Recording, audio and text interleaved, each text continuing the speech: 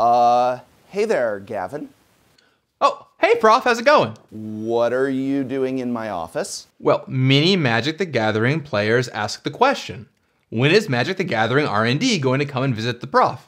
And I was in town, so I don't know, figured I'd come on down. Cool, cool. You know, I have an alarm system, so how exactly did you get in here? Yeah, but it's only a 4-digit code, and like to get into R&D, you have to show that you can crack a 4-digit code. I cracked that on like a Tuesday for fun. Wait, has R&D been in my office before? Your office? No, not your office. Cool. Well, as ominous as that sounds, I would love to interview you about Magic the Gathering. The interview set's over here if you want to talk about it now. Yeah, sure, I'd be happy to do an interview with you. That sounds great. I mean, that's what I'm down here for. Why exactly were you sorting my cards? Well, you have your cards sorted by set, which is like kind of useful, but I thought I would actually sort them by most likely to be banned, just as a little courtesy for you. But it's fine, I can come back to this later. Let me just put these here. Great, let's do this. Huh, I think I just wanna... Most likely to be banned.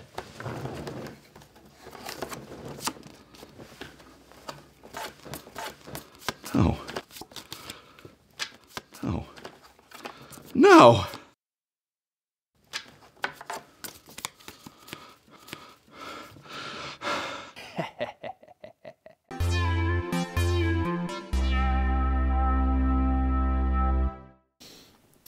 Say, Gavin.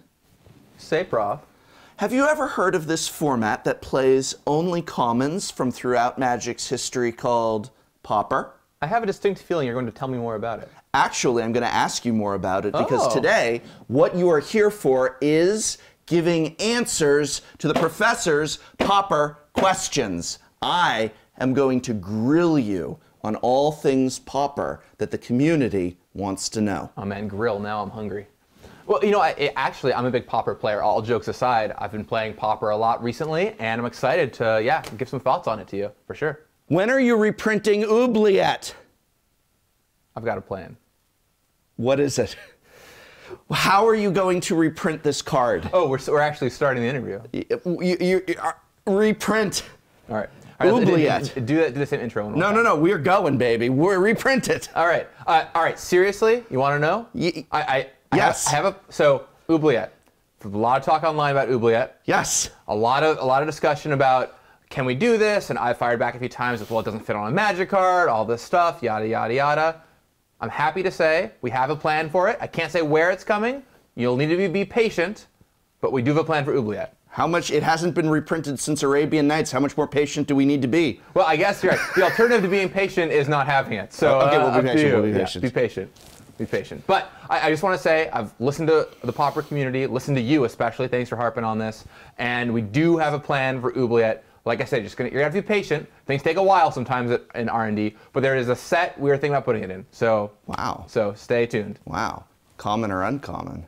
Now I can't get quite. Boy, that's a little much, but I like the pushing, Professor. I like the pushing. All right.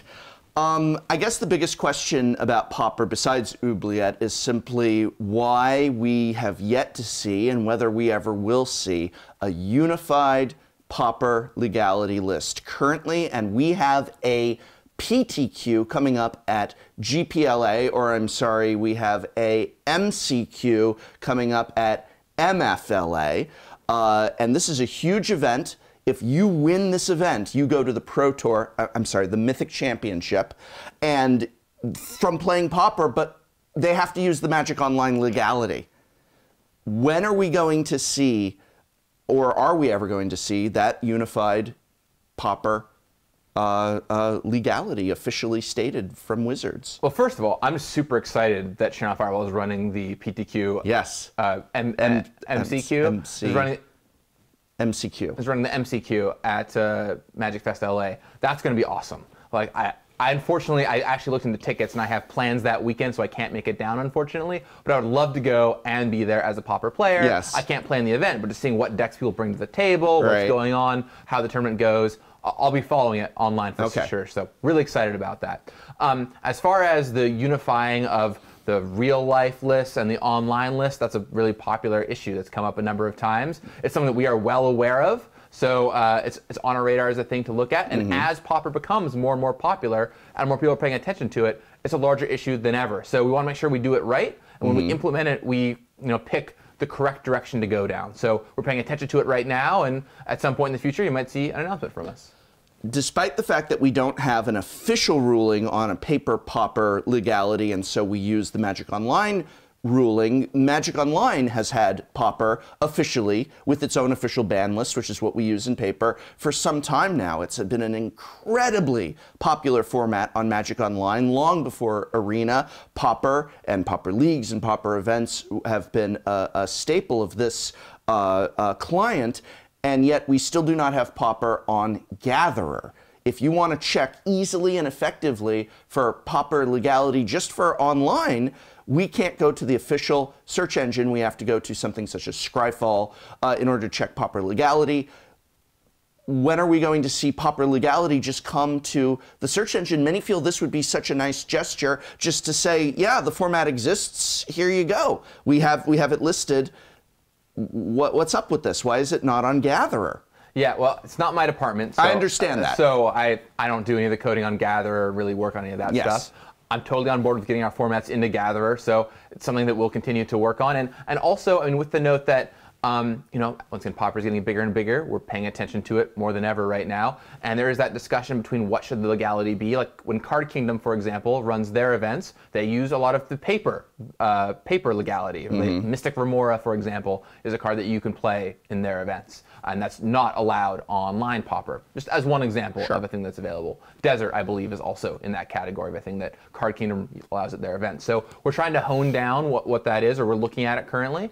And yeah, you are looking at it currently. Well, like you just said, we're looking at it currently. Is that accurate? It is being looked at. Yeah, absolutely. I mean, people in R&D. Well, we don't know. On our side of the table, we don't know. So for all we know, now it's not something we're looking at. We'd like to look at it someday, but you are looking at it. I mean, one thing that's important to me for all you all to know is it's not like we're just like la la la Pauper Pauper Pauper. No, you have a lot on your plate. We're paying attention, absolutely. And the work you've done to help us make this format big, and the work Channel Fireball's done and Card Kingdom have done to help make this format big, it's totally caught our attention. We're paying attention to it, and while I can't say yes, we're going to make an announcement about Pauper here or there, whatever. I understand that. The discussions are happening. Okay, but that's big news. Just to know, even though I appreciate you can't say what, in terms of timeline, in terms of if it's actually going to happen. Just to know discussions are happening is big, because there was a time I believe discussions probably weren't happening, and so discussions happening makes me feel good. There have been many Pauper discussions, so fear not about that. You're in R&D, and I know you're a product architect right now, and I want to talk about possible Pauper playable products in a moment. But are there cards that are designed for new block sets that are made with Pauper in mind? Does Pauper get any consideration about, ooh, I'd love to put this card in Pauper, ooh, I'd love to design this common with Pauper in mind, or is Pauper not anything that ever is mentioned in card design for new sets? So there's a time where I could pretty easily just say the answer was no, right? I mean, you started your Pauper push maybe a year and a half, 2 years ago, something like that?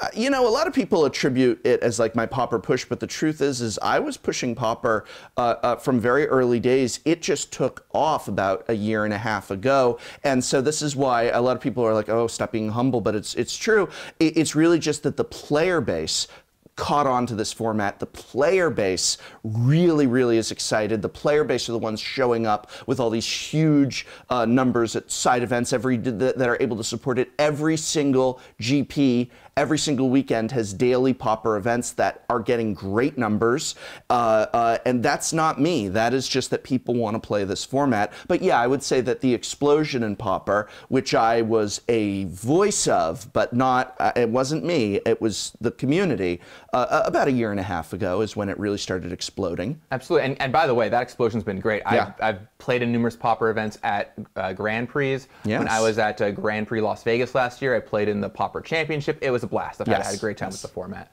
To your question about our card's design, like I said, there was a time where the answer was no. But now that it is bigger and going on, like, does it take precedence over standard or modern designs? Well, no. I mean, I'll be honest there. But as we're working on our commons, it's on our radar. And I've gone through a number of files, left a comment, ooh, this could be good in Pauper, or ooh, this might make an impact. And that's something we think about. In fact, my one of my bigger regrets about Battle Bond is I finished Battle Bond kind of right before the Pauper boom started happening, and I really wish I could have gone back and made one more common or even a downshift that impacted the format. In reality, not really a lot came out of that. I saw a few people trying out the goblins that give you 2 mana when they come into play, the concessions vendors, but that didn't really get anywhere. A few people tried warriors decks, that didn't really go anywhere. And I wish I'd maybe downshifted 1 card or something like that. And it is a thing that I care about. Every designer cares about things differently. Some designers care about making cards for Pauper, some don't. I'm one of the ones that thinks about it consciously. And as I'm working on future sets, especially reprint products, ancillary products, things like Battle Bond, where you have the opportunity to downshift or make new commons at a power level that would be playable in Pauper, it is very much on my mind. And as a designer, there's some effects that I'm trying to get into Pauper that I want to be able to print eventually. For example, because I feel like that was going to be a question you might ask, I play Blue-Black Control. I play Teachings. I love the fact that Evan-Card's Justice exists as like a sweeper, a way to clear the board. I think that's really important to a stable format, having those board clearers. Sure.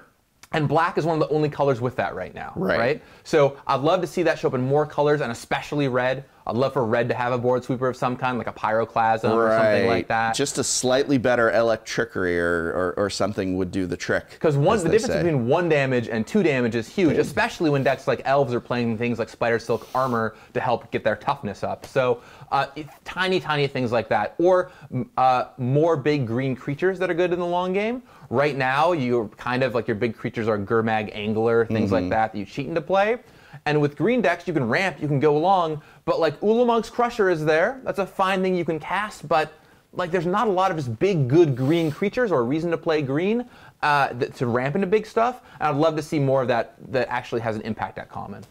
Do you think that the resurgence in, or the surgence of Pauper popularity is having any type of effect internally on New World Order, which a large aspect of was keep commons simple and basic, and a lot of Pauper decks are basing themselves off of some of these pre-New World Order cards and commons that did astonishing things. The idea of today making a card that did something like Tortured Existence, for example, is just outrageous. Many players are astonished when I remind them that original Counterspell, original Lightning Bolt, these are cards that were printed at common. Chain Lightning is legal in Pauper. Fire Blast is legal in Pauper because these are all common cards long before New World Order.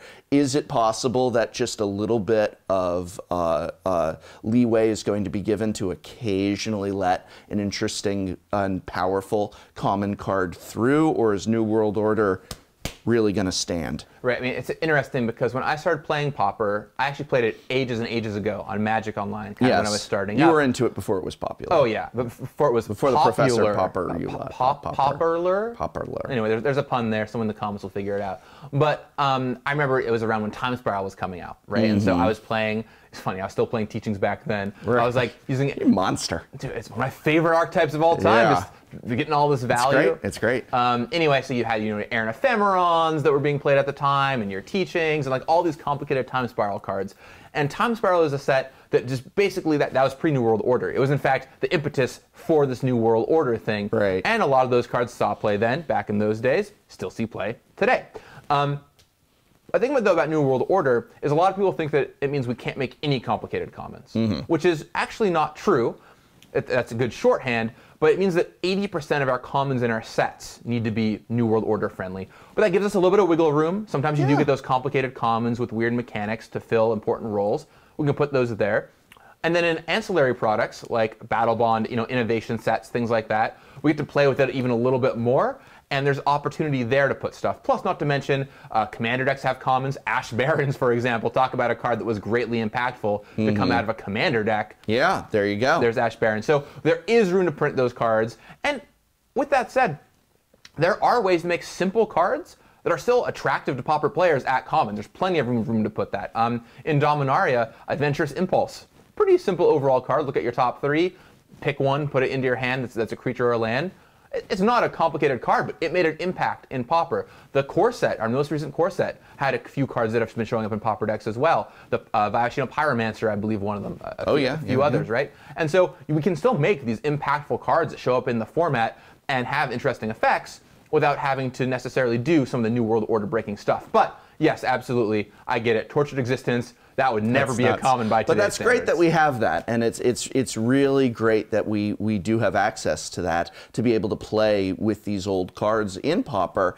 A lot of people feel that the commons only format is going to be self-limiting, but actually there's some really powerful moves and powerful decks. In fact, I often like to joke and say my Pauper deck could beat up your standard deck. And when I can put together a common-only deck that's legal in Pauper that probably could beat a lot of standard decks, that's some real feel-good. So yeah. Hopefully, you know. Well, it's funny actually, at Grand Prix Seattle last year, which was Legacy, my good friends Henry and Holly both played Delver. And their main experience playing the deck was in Pauper Delver, and they took their knowledge from that, made a few tweaks, of course, to Legacyify the deck, and then used that to actually do well in the Legacy tournament. So it goes to show that these formats do have good building blocks. The decks that are good in Legacy are still around in Pauper. And Delver, of course, probably the best deck right now, one of the best decks in Pauper.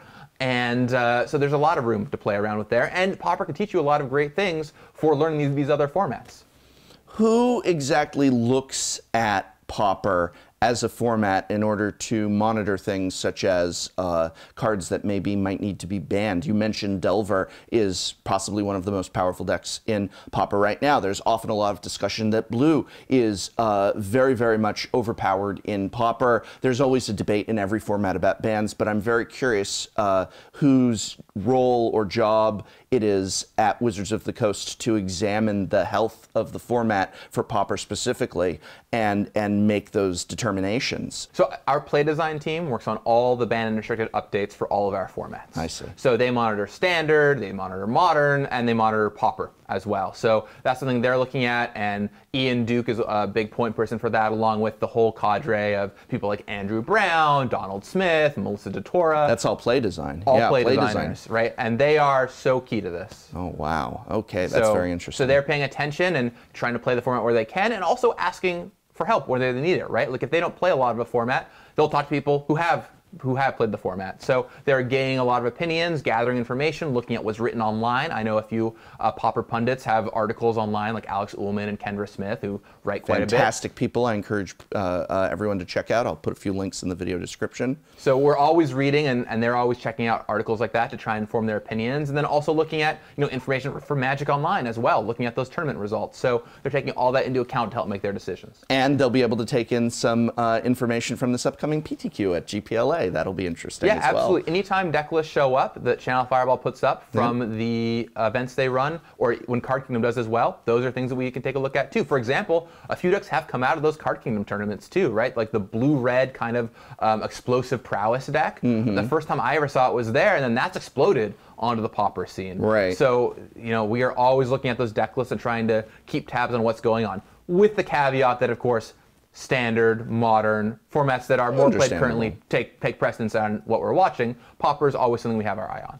Obviously, Wizards of the Coast is a company. Obviously, Wizards of the Coast wants to make products for the purpose of selling those products and profiting, and that is reasonable and understandable. And so my question to you is do you feel Pauper is a format that can ever be sufficiently monetized in the eyes of the company so as to get more attention than it currently does by way of perhaps pre-constructed Pauper products? Or there have been talk about things such as a Pauper Cube or Pauper Masters. I'm not so sure I'm fully on board with Pauper Masters, but just in general, before we get to specifics of possible Pauper products, do you think Pauper can be seen as something that does bring in player interest and even player dollars? I always feel that one of the great ways to make a good Magic set is to get as many people excited about the set as possible.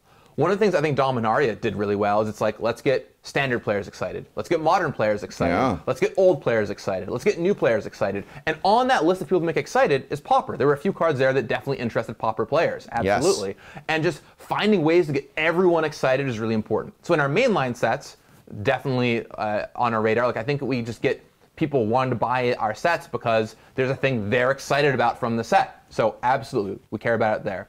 As far as products go, I mean, I think there is room at some point to potentially do a Pauper product. That could very, very well happen at some point in the future, especially if Pauper keeps growing and its popularity keeps, hitting these huge, huge numbers. But also, there's ways in our other products to find things for Pauper to do. Using the Masters series as an example, we've done a ton of rarity downshifts, which have grabbed the attention of many Pauper players. We've found the opportunity to reprint popular Pauper cards like Ash Barons in our master sets, and that's a way to make sure those people want to come in, want to purchase those sets. So there are plenty of ways, I think, to get Pauper players excited in our sets, not even necessarily with a product that's just for them, but by making sure they're included in the bunch of people we're designing Magic for. So is it possible that we will one day see a Pauper pre-constructed deck? For me, and for everyone at Wizards, frankly, it's just all about how popular the format is, right? We make things for standard, like the Challenger decks, because that format's popular. A lot of people play it. We tried Battle Bond because we saw that Two-Headed Giant was gaining a lot of popularity at pre-releases. People have been playing it for ages. They were excited about it. We wanted to expand that format. As Pauper keeps growing and people keep getting more and more excited about Pauper, if it keeps hitting these tall heights and we want to support it, absolutely would make a product for it. Especially if we want to throw our full weight behind it, a product is a natural thing for us to want to create, right? Because if we want to support something new, the best way is to get those cards out there for people to play with. Plus, it doesn't hurt that a lot of Pauper staples are also just things you want in other formats. The Brainstorms of the world, the Delvers of the world. Like, these are things that, I'm just naming cards from Delver again, but these are all things that players just want to own for their legacy decks. The Lightning Bolts of the world, Counterspells, right? The Gushes, right? Assuming that's in Pauper. Yeah, I guess you'll find out in a few days, right? Yes. So. For those watching, this is recorded before the ban announcement. I'm trying to trick Gavin into letting me know if Gush has been banned. But there's a lot of popular Pauper cards, which is quite a thing to say. If you ever say popular Pauper together, that's a tongue twister. Oh yes, Pauper's prone to precarious pronunciation predicaments. Perhaps, Professor, privately pursuing this private ponyback conversation. Nope, we lost it at ponyback. We lost it. I was trying. So it's not impossible. It's not impossible. No. If they feel that there's player demand, if they feel that the sets are going to sell, and I like that you said that there's access to other formats, and that a lot of the Pauper reprints are cards that are played elsewhere as well. Yeah, absolutely. I mean, a big thing to me is like, I want to give Magic players what they want. If there's a large enough demand for something, let's give it to the players. And there are some cases where our hands are more tied than others, right? But let's find the places where we can do it, where it makes sense, and deploy. And Pauper is one where, absolutely, if it's popular enough with the audience, if our data shows a lot of people are playing Pauper, let's make it happen. What do we have to do then because it feels like we have had such a explosion in excitement and demand for Pauper, and yet it still feels as though Wizards of the Coast just is not supporting the format. All the stuff I talked about at the beginning can be excused away, things like the legality list and the Gatherer, but there's almost never articles on the mothership on Pauper. The mothership is never seeming to encourage or even acknowledge Pauper play. And when you look at a brand new format such as Brawl that was introduced last year, it almost felt from a player perspective that it was just deafening how much the mothership was excited about this new format and going on about this new format, and meanwhile we're turning out with bigger numbers at events. We're constantly excited about this, and what do we have to do to start getting you excited for it? I know you personally, but Wizards of the Coast, what is it that we have to do? At what point will we start to see the mothership get behind promoting and pushing Pauper even just a little? I'd be happy with 1/10 of the attention you gave to Brawl to Pauper. Just a lick. Just want a lick of what you gave Brawl. Well, yeah, kind of pulling those two parts away a little bit, because there's two kind of questions nestled in there. All right. The first is, I think the community and Channel Fireball and you have done a great job of bringing it from kind of not zero, but like, it's a thing on Magic Online, it happens sometimes,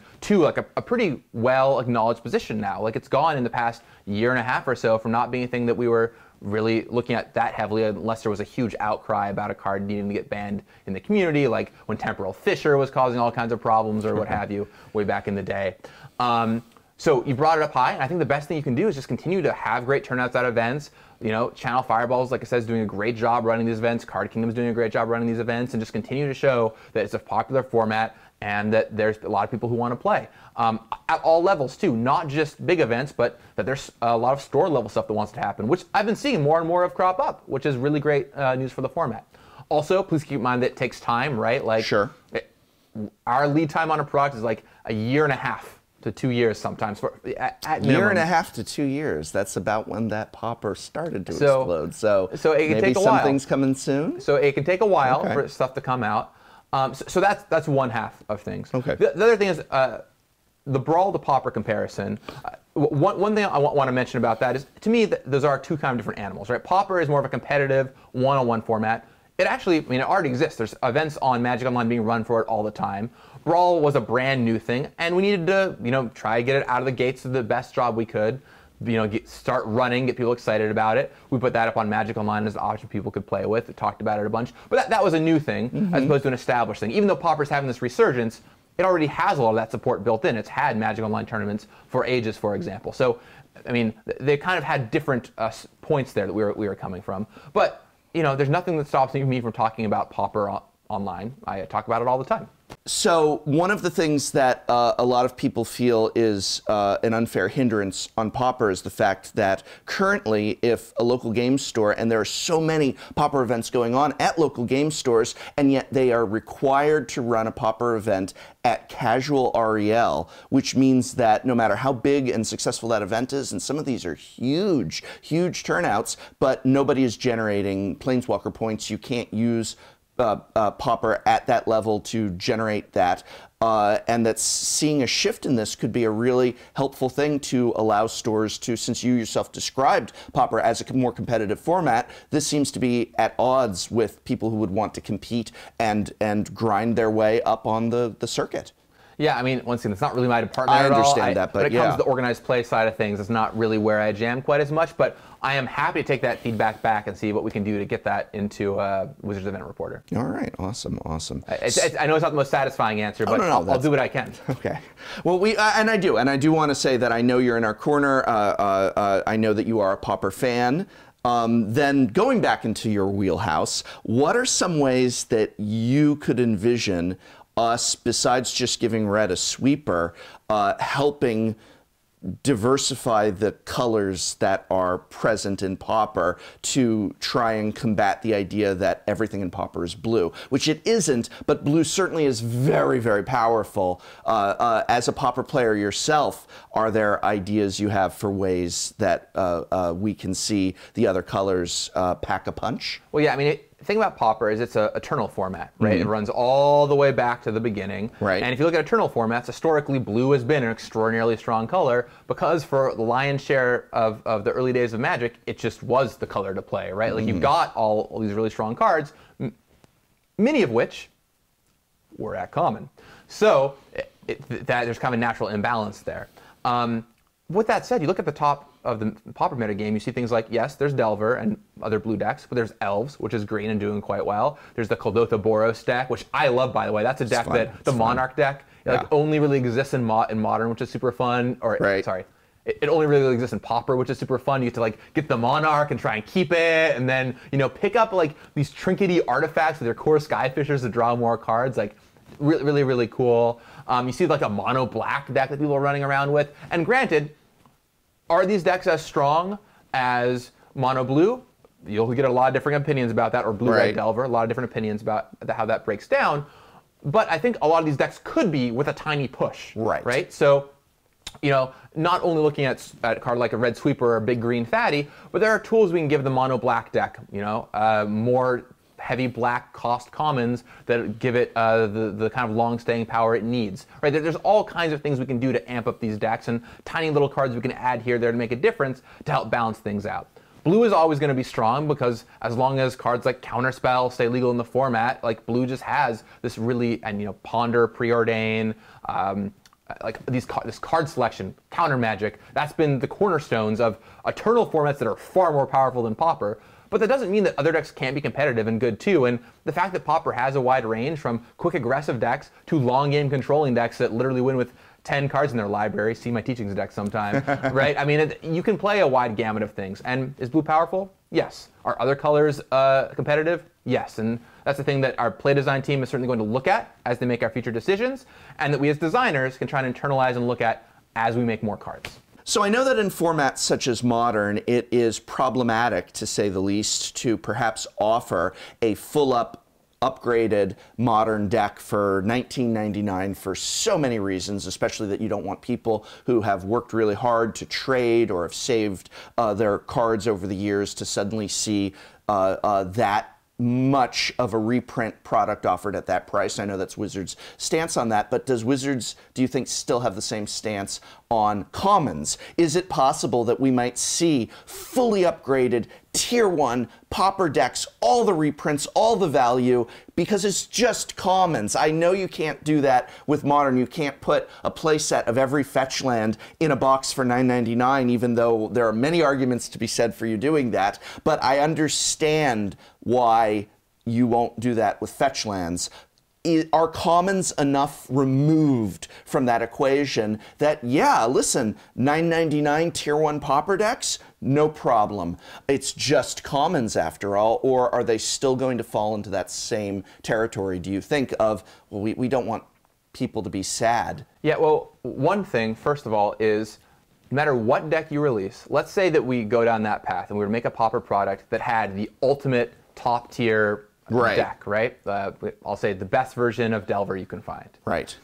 Well, different people are going to disagree. The best version of Mono Black you could find, the best version of Elves you could find, the best version of Affinity you could find, the best version of Mono White Heroic that you could find. Right, and the list goes on for decks and Pauper. I think people will be happy with those 5. It's a wide format. But anyway, there's a trick in that if you asked 5 different Delver players what the best Delver list looked like, you might get 5 different answers on those cards. So could we give you a fully upgraded, ready-to-go deck?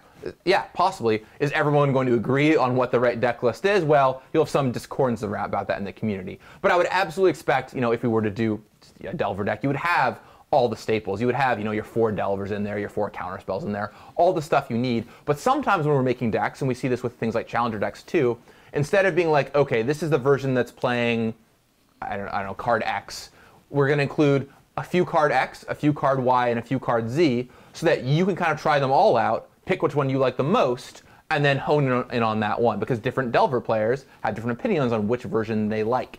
And similarly, that means that you could buy 2 or 3 copies of this product and then have all the cards you need for the version you want to play the most. So in anything, like a Challenger deck, you'd expect to see a bunch of the staples, or any kind of pre-con deck like this, you'd expect that's meant for competitive play. You would see a bunch of the staples, and then around the fringes, the things people are less sure about, is where you'd see some of that variation, is what I would anticipate. So were there, hypothetically, Mono Black Control, Pauper Precon, 4 oubliettes? It's 2 oubliettes? 1 oubliette? It's certainly possible, but even when I look at those deck lists online, not all of them play 4 oubliettes. That's true. Some play 2 oubliettes. Some play 3 or 4 oubliettes. Some play 0 oubliettes. Now, yes, but there's a reason for that, but we won't get into it. It's possible they just don't have access to them. But even online, where it's a lot easier to obtain oubliette than in real life, because that came out ages and ages and ages ago, I still see deck lists without oubliette in it sometimes. There's different players have different opinions. If we were to do one, would we include it? Probably. Would we include 4? I don't know the answer to that question. We'd have to think about it and try it out. And of course, our crack play design team would work and try and figure out what they thought the best version of the deck would be. And frankly, play design's been doing such a great job, I just trust them at this point. Like, they play test it, they come back with the right answer, and as the product architect, I believe they're going to do the right thing. I have to trust them on that. So if we were working on such a product, I would leave it in their hands and more or less trust what they say, unless it looked really off. If their Mono Black deck came back to me with 4 blue cards in it, I'd be like, it doesn't quite look right to me. But in general, I trust what they do. Fantastic. Now, speaking of blue and speaking of black, if you had to build a Pauper deck and you weren't using blue or black, oh no! You, Gavin Verhey, what would you play if I forbid you from playing blue or black cards in Pauper? Well, unfortunately or fortunately, that's easy, because the deck that I play after blue-black teachings is Elves. Really? Yeah, You're an love elf? You didn't strike me as an elf man. I have probably played elves in more tournaments and actually probably just Really? more games of elf decks than any other deck in Magic history. Yes. I played the combo elf deck in Old Extended. I was at Pro Tour Berlin where elves played out. Yeah. I played combo elves there. I played combo elves in Modern. I played elves in Standard. I played it in Pauper all the way down.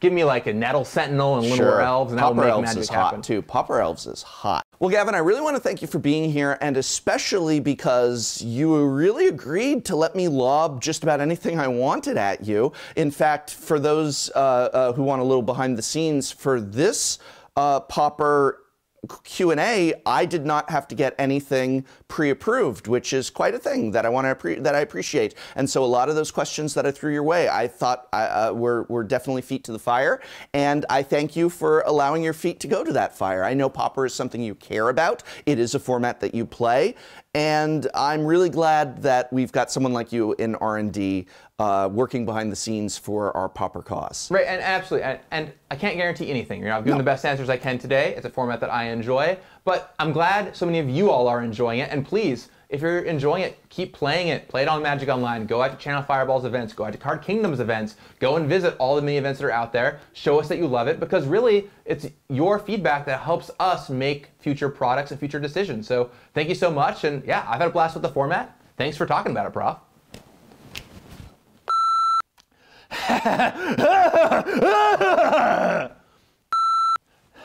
Those tears are so delicious. He'll never see it coming.